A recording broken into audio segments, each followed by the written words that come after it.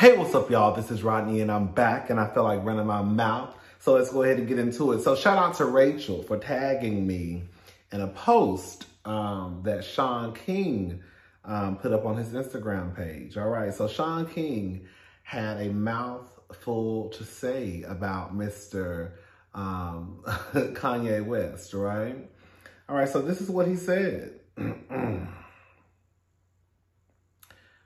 It's got to the point where @Kanye West is going to get banned from Instagram and YouTube and other outlets. It might even be his goal. He just released a new video where Pete Davidson is violently decapitated. It shouldn't be allowed online. It's not art. No matter what he says, it's a threat of violence. It's wrong, and he's crossed so many gross lines that he is physically endangering not only Pete David's son, but he's endangering his own family and their circle of friends. And what he's doing here happens often. Kanye knows he can't violently threaten Kim and show a video of him cutting her head off, so he does it to Pete Davidson. It's a form of DV so that so many women experience. It's causing real people real harm, not just Kim, but her business partners, artists who she works closely with, and more. Listen, this isn't just conjecture. Kim and many of her friends are receiving violent, the R word, and death threats over all of this. They've all had to drastically increase security at their homes over it. And Kanye has been told this. Kanye even posted the text of Kim telling him he was endangering the whole family. That's why he says on his new record, your security is going to need security, insinuating violence against them again. And if he wasn't Kanye, he'd probably already be arrested. But he now has put Kim and her friends in a real bind. They don't want to see a black man go to jail. They don't want the police to come to his house, but Kanye keeps dialing up these threats. What's wild is that Kanye is literally dating another woman while bringing that woman, I just saw it, around his kids, while rapping that Pete better not be around his kids. Girl, that's how they all do. Girl, that's how they all do. Again, this is a clinical form of DV. So many women wrote me to say it happened to them, and it's not a joke. 1, Kanye will remove these things. 2, then gaslight a non-apology. 3, then do something pro-black. 4, then do something overtly Christian. 5, then he'll say something very smart or witty. 6, then he will do something dangerous again. 7, then he'll repeat the cycle. Except now real people are being harmed. Somebody said, and I think it was Rachel, I can't remember. Someone said that I guess Shaun and Kim are like friends. So some people will have the argument that he would have her back. I mean, girl, friends or not, like there's no way. Well, there are people. Some people blame it on their sign. He's a Gemini. That's some people's argument. I don't know how any sane person could look at this situation with Kanye and think that he is right in any form or fashion. I honestly don't. You could be the biggest, you could hate Kim, those Kardashians, but to even utter that what Kanye is doing is not that big of a deal. We could all say that, girl, at the end of the day, Kim, girl, you got him. Girl, you wanted him, you got him, right? Because I know that's what I've been saying. Girl, you wanted him, so you got him, right? But that still doesn't take away from the fact that Kanye is psycho. I don't know why, I don't know. And clearly, Shaun King has been in communication with Kim. You can tell by the stuff that he wrote in his post. I'm sorry, I would have called some white cops a long time ago. Sorry. I don't really understand how so many of you willingly put up with shit like this. I just don't understand it. There's no way that Kanye could have been doing the things that he has been doing, and I would be in Kim's shoes, and baby, some officers wouldn't have been knocking on your door a long time ago. You wouldn't have received some type of paperwork. But now she feels as though she's stuck in this situation where she can't be the white woman to call the cops on her black baby daddy. I'd be goddamn if you can't.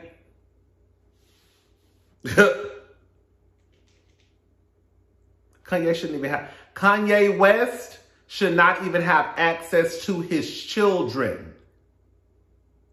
Yes, that's how far this should go. I don't know, y'all think because Kanye make a couple of cute songs and put out some cute clothing, that all of a sudden that excuses him from violent behavior. He's already violent, okay? Y'all think just because he hasn't physically touched anyone yet that he should get a pass, and one, because again, it's Kanye West. No, he don't get a pass at all. And the truth of the matter is, I remember I used to defend Kanye because I really felt like when he was walking around here saying all that crazy stuff about slavery was a choice, I was on the World Wide Web defending Kanye because I really felt that he had like mental health issues. Because there's no way, because I couldn't wrap my brain around, how could this man go from George Bush don't like black people, right, to slavery was a choice. So I was like, it got to be, you know. But now that's out the door. That's out the door, out the window, girl. We done buried that girl now. Kanye know exactly what he's doing. Next week, he probably gonna come out with a documentary and everybody gonna forget, right? Then he could probably think he gonna say he gonna do something real ignorant and trifling. Then he gonna come out with that album, or come out with, you know, people gonna forget. I think it's sad that if this was Lil Nas X kissing a man on stage or dancing on stage with some boxer briefs, girl, the niggas would be on the internet having a fit.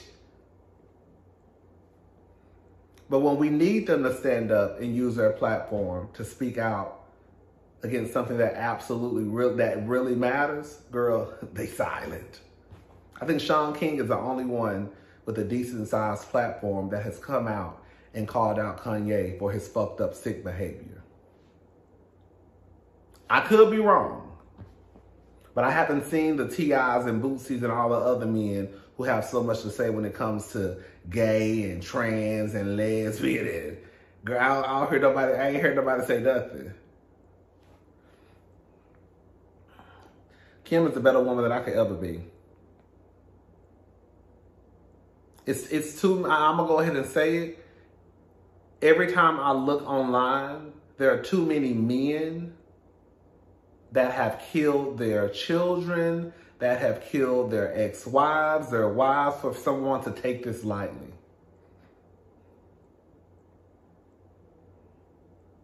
All right, Tamar Braxton, mama, girl. So I literally just saw this. So I don't know why I was about to say Tanya. So Tamar tweeted, "Am I tripping? I do not like girls' trips. What's the point? I like a good vacation. It's giving matching outfits, drinking at noon by the pool, romantic sunsets." First of all, those are two different situations. A girl's trip, you can't compare that to a trip with your partner, okay?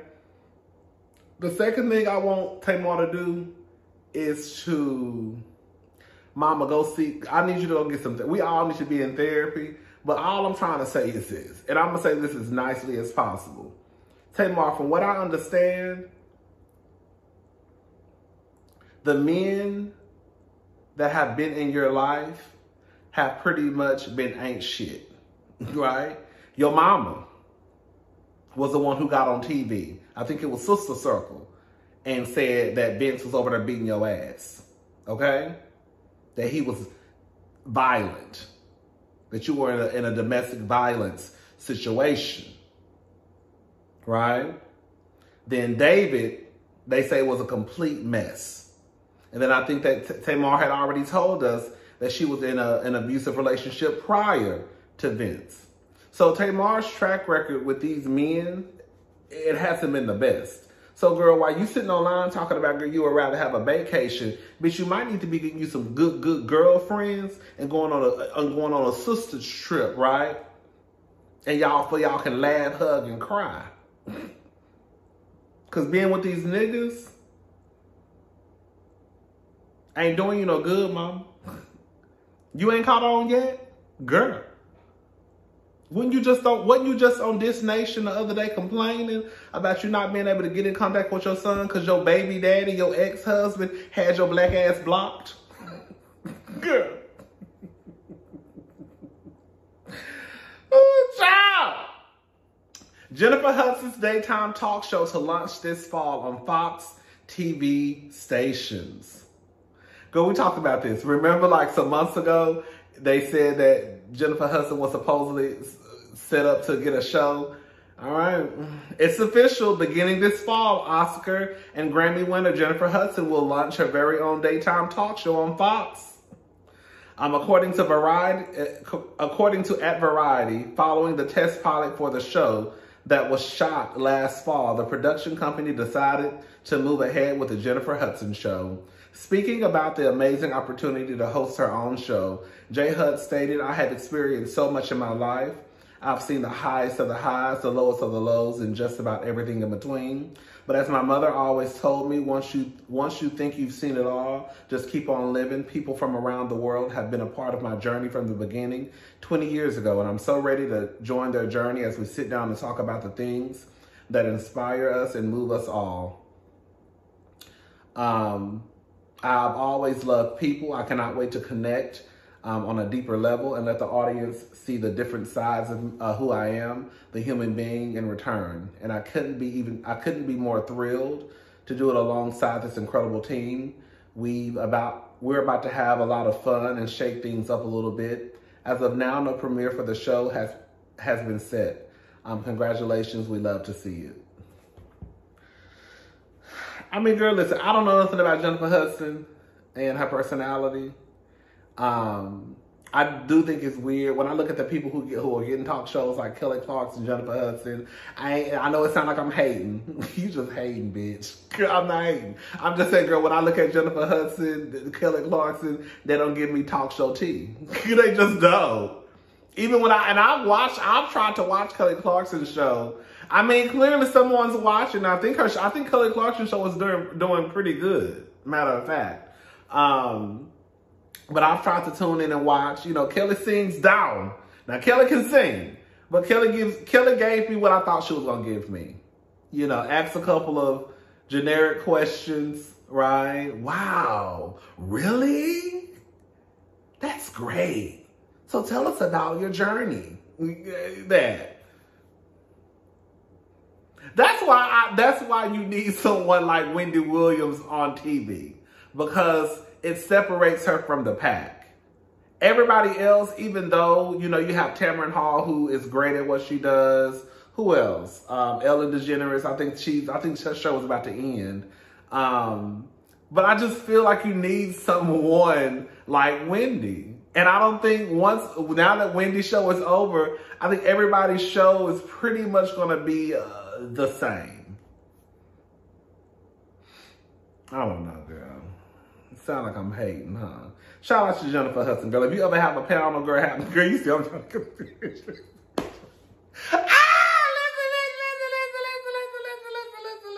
Listen, bitch. I get on here talking my shit and ask them to be on their show. Girl, I done talked about Sherry. Sherry, girl, if you have a panel, girl, let me come on this panel. Girl, Jennifer, girl, if you have a panel, girl, let me come on this panel. Kelly, girl, let me come on your show and spice shit up, girl. Now, I don't think I'll be good on Kelly's show, girl. I had them white people running out that building.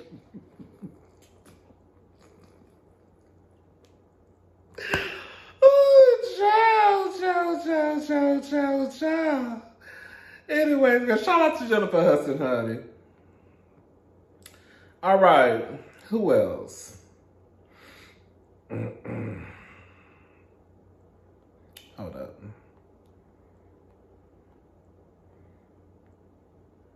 I don't want to talk about that right now. I don't want to talk about that either. I'll talk about that tomorrow. Don't want to talk about this?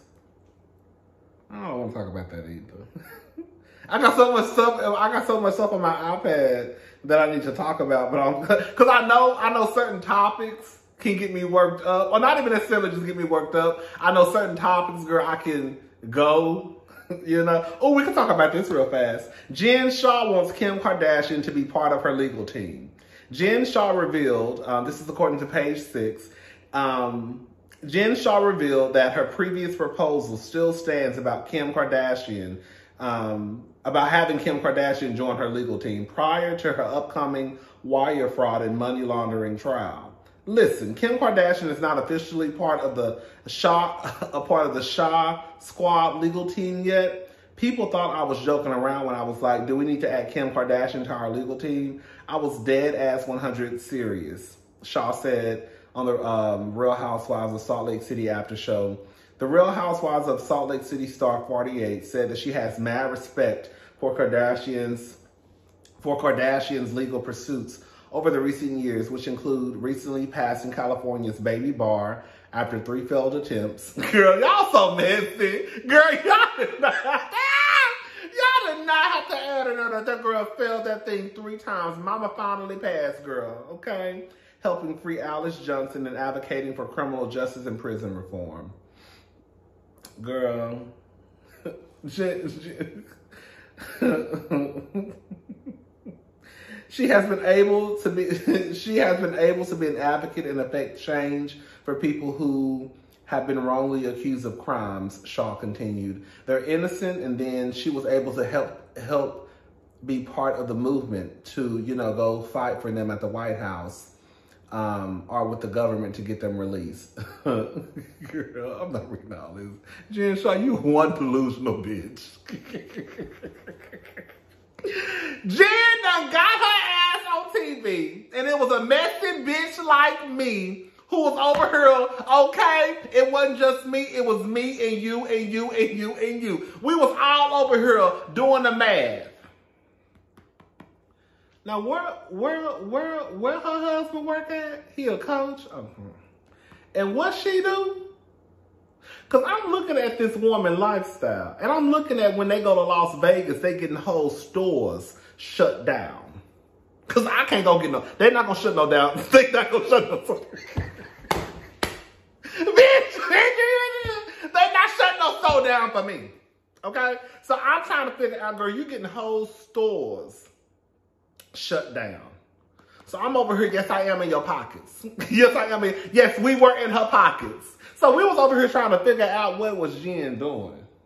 Jen, how Jen got this lifestyle? And some of y'all helpers tried to convince me, well, you know her husband is a coach. Girl, the coach of who? Now, girl, unless you're gonna tell me he'll coach for some NFL team or some real top tier university, that's the only way you're going to get me to believe. But him being a little coach for some little university in Utah ain't going to cut it for me. And then come to find out, they say he was an assistant coach. And girl, he was always gone. Girl, that man can't stand Jen. I don't care what nobody say. So girl, I don't know what Jen going to do. Jen, you think this is the game. This whole calling your squad, the Jen, what you call them? The Shah squad. The Shah squad.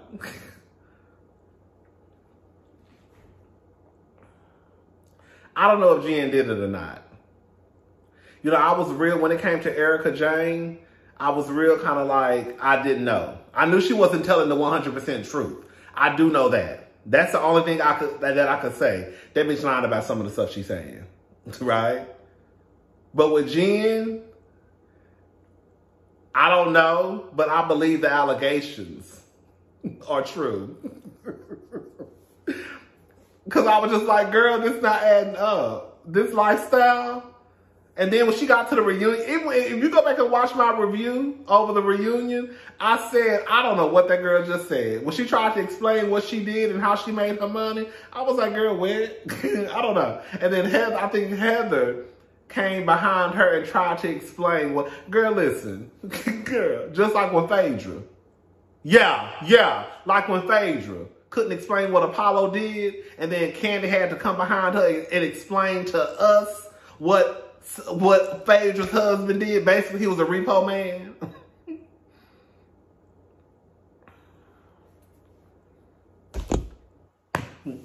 Anyways, girl, I'm gone. I'm about to make me a cocktail, and I'm about to sit here and watch a movie until I fall asleep. Bye, y'all.